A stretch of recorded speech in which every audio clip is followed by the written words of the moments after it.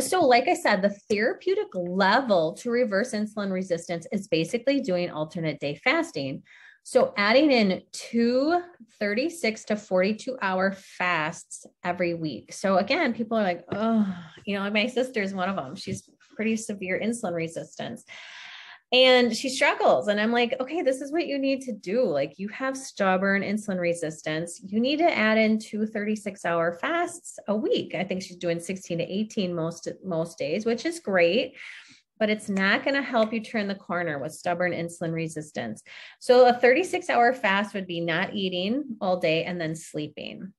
So a lot of people get used to not eating until around lunchtime. So then they're like, well, I wake up, I don't ever eat breakfast. I'm not hungry in the morning. I'm just going to extend it till lunchtime. And that's where that 42-hour fast comes in. So adding in two 36 to 42-hour fast every week is called the therapeutic level to reverse insulin resistance. Almost always works with reversing prediabetes and type 2 diabetes. I should mention, if you have either of those diagnoses and you're on medications, you need to talk with your physician.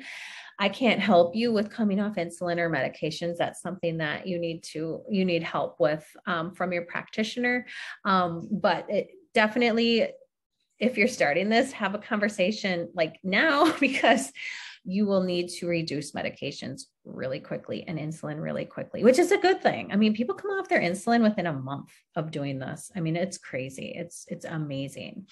But this is the therapeutic level. So if you've been doing fasting for a long time, or you've been doing OMAD and you're just feeling kind of stuck, this is the next step for you. Like, and a lot of you are like, oh my gosh, I'm really overwhelmed right now. Like, there is no way I can do this. Something that you want to work up to. But this, if you listen to Jason Fung, Megan Ramos, all of the leaders in the really using fasting as a therapeutic nutritional approach, this is what, and I've gone through the additional training for therapeutic carb restriction. And this is the therapeutic approach to really reverse metabolic disease.